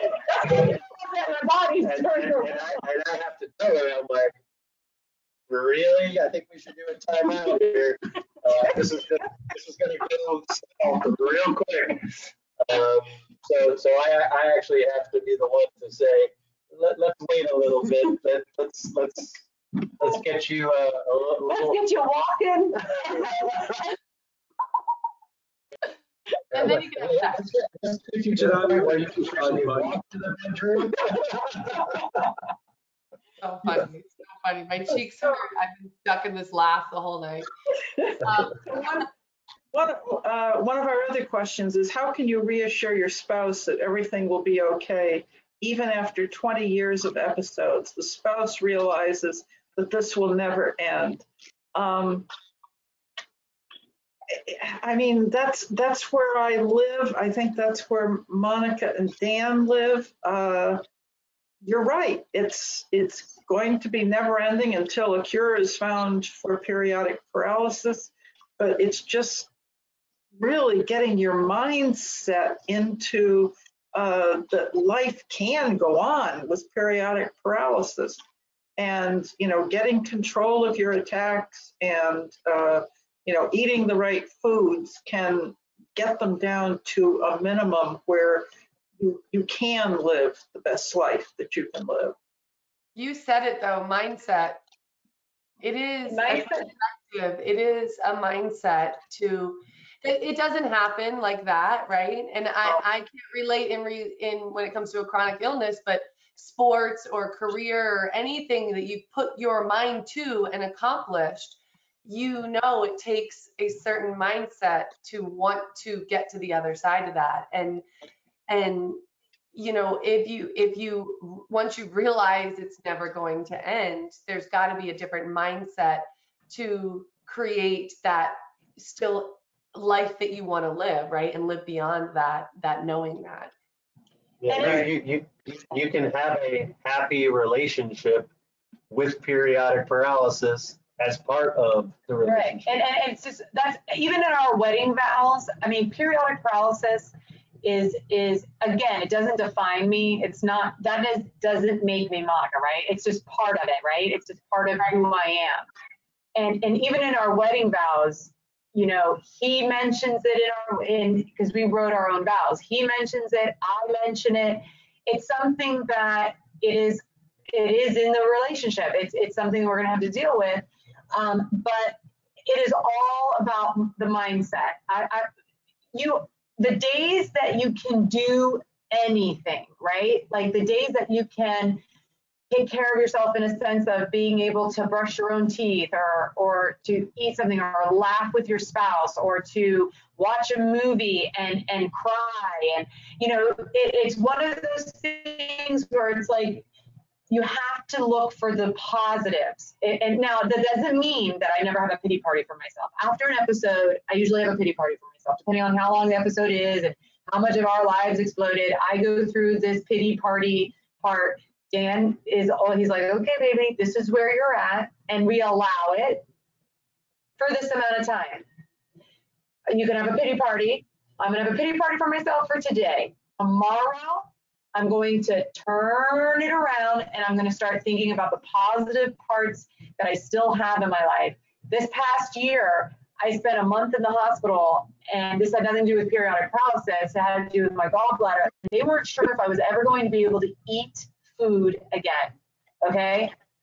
At that time, when they were like, you may have that TPN backpack where you get nutrition into your artery or whatever for the rest of your life, and you never have food, because they couldn't even give me a feeding tube because my digestive tract was so messed up. That's when I was like, I will take periodic paralysis over never being able to digest food ever again. Turns your head right around. You're like, that was periodic paralysis is bad. But never eating or drinking anything for the rest of my life.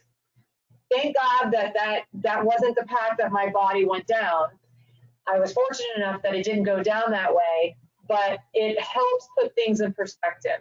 And I think that for Linda too, and anyone who helps other people, when you're helping other people and you see it on a daily basis, that their struggle is more than your struggle, then yes, it is very easy to be grateful that, you know, it just changes your perspective. And I think that's mindset, definitely mindset. It's you made it, that experience or that story, it makes me think like that's the only choice you have, right? Like it's either stay in my pity party, or I know I'm being, you know, we're being silly about that. It's much harder than that, but you know, that's really the choice. It's much deeper than that, right? Yeah, but that's just the word you give it. Of course, but it's like stay in this space or change. And the only thing that is in between those two is a mindset, like to make that action, to go positive. Happiness is a choice.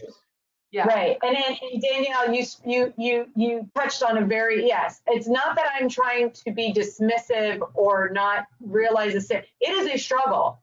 It is not, oh, I'm having a pity party and la la la. No, it is depressing.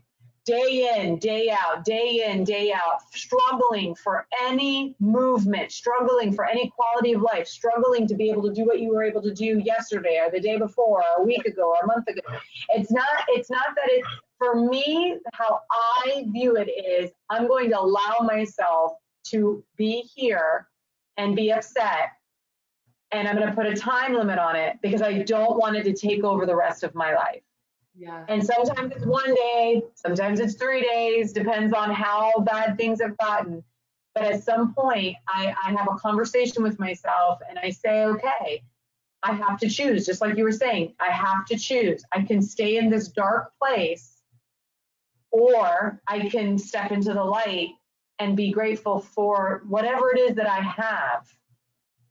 And it is hard, and by no means are we trying to make light of it, or by no means are we trying to say that it's easy, because it's not. It's not.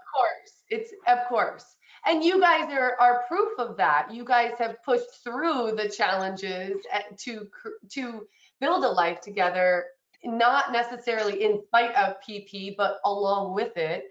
Right. So the success, all great success comes with those struggles. So if we're going to look at the people listening in at getting these insights from two successful couples, or couples who have created happiness and are moving through life with the challenge of PP, that's key, is that you guys are doing it together.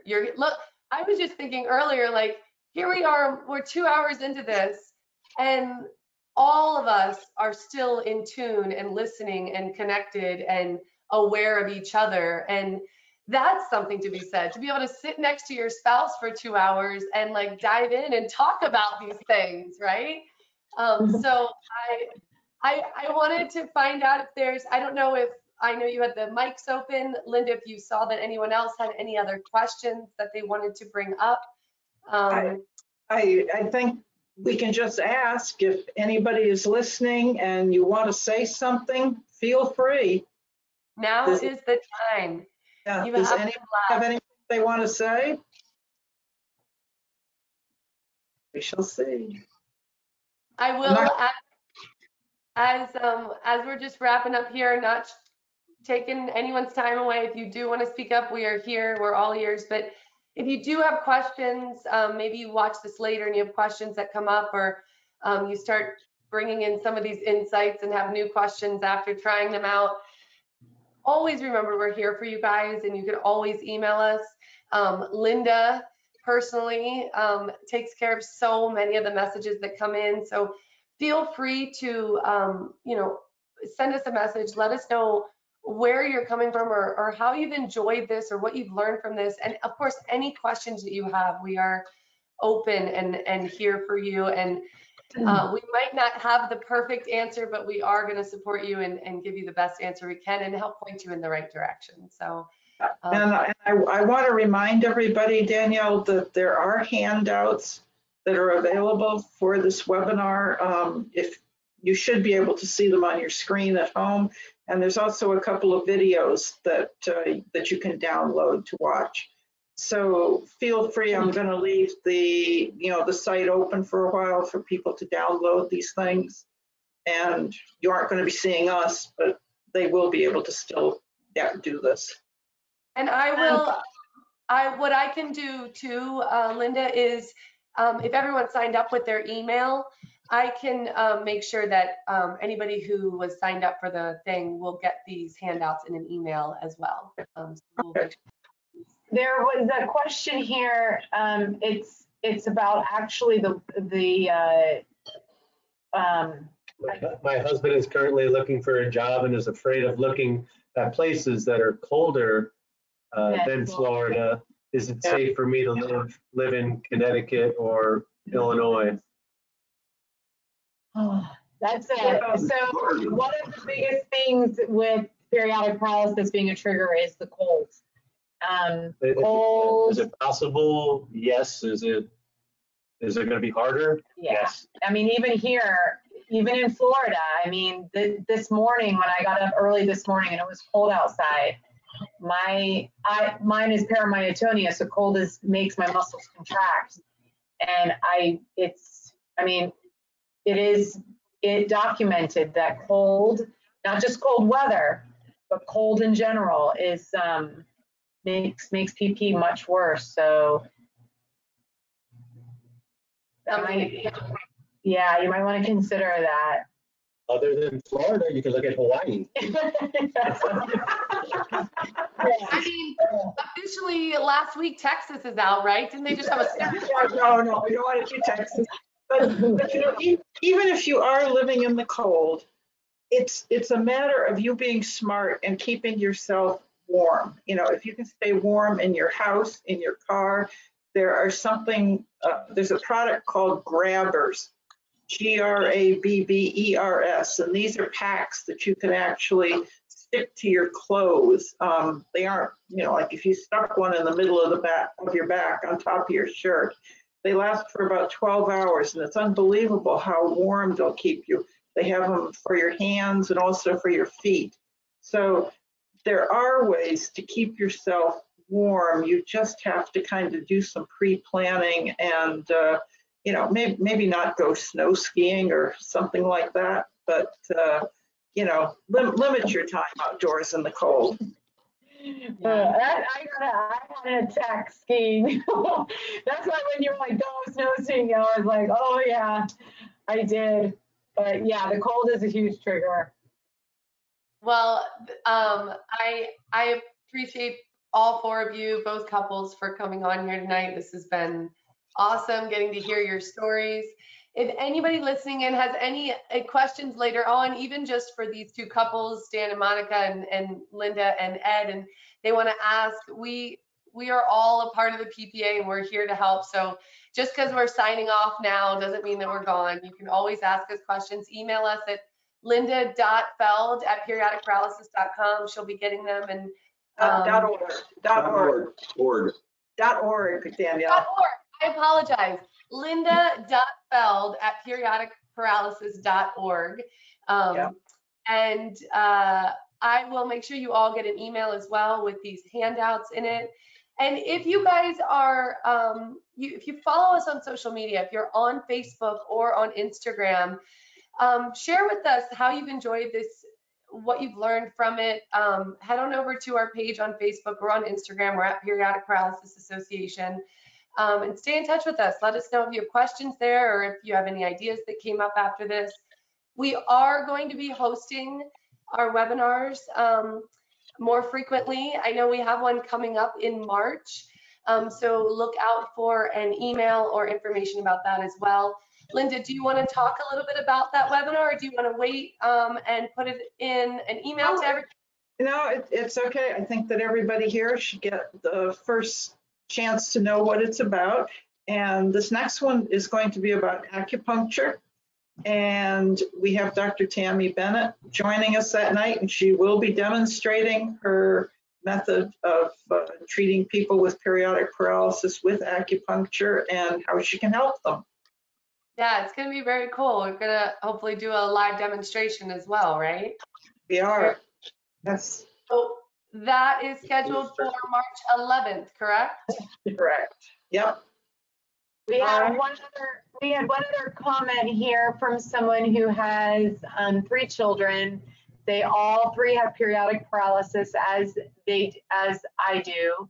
My youngest, my daughter, has a milder version. I decided to have kids even though understanding that it could they could get it too. I guess I felt that my mom had me knowing that too, and I am glad she had me. This condition is frustrating but not life-ending. It's an obstacle that can be dealt with, but it does take strength and mind and spirit, which is absolutely very right. It does. And you want to, it is definitely a strength of the mind and spirit. Beautifully said. Whoever sent that in, beautifully said. And yes. What a great way to end it too. Yeah. That really does represent what we were all here to talk about tonight. So thank you, Linda, for letting me join tonight and be a part of this. Thank you, Danielle. You were a big hit. You did a great way to moderate. You did awesome. Yes. Good. I'm Thank glad. you very much. You guys all have a good night. Okay. Good night. Good night. Good night, everyone. Bye. Bye.